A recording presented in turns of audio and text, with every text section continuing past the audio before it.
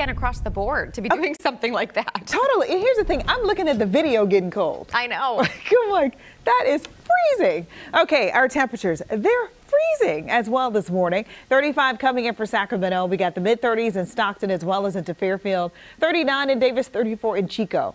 Now, we had a really cold system that came through over the weekend. So no big surprise how cold we are this morning. We got 30 in Placerville, 28 coming in for Grass Valley, and the single digits this morning almost trying to get outside of zero coming in currently in Truckee.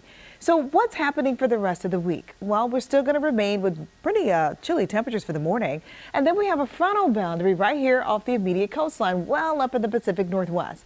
There's a warm front that'll bring a chance of showers.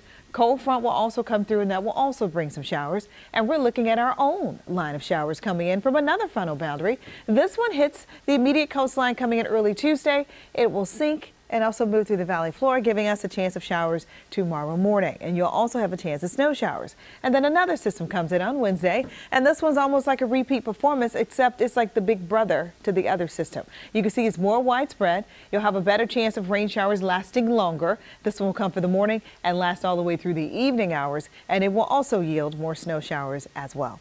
So how much rainfall could we pick up? Not a big weather maker when you start talking about rainfall. Maybe a trace to 1/100 of an inch and everything in this nice matcha green color. And the blue and the light blue is up to an inch of rainfall coming in for parts of the upper foothills as well as for parts of the Sierra. For your 7-day forecast, unsettled weather in the forecast Tuesday and Wednesday as well as Saturday and Sunday. For the foothills, a carbon copy, except your temperatures are a little different. Lower to the mid-40s Tuesday and Wednesday for the foothills, mid to upper 40s for the weekend. And for the Sierra, let it snow. More snow showers in the forecast Tuesday and Wednesday. Could be looking at 6 to 12 inches of additional snowfall above 5,000 feet.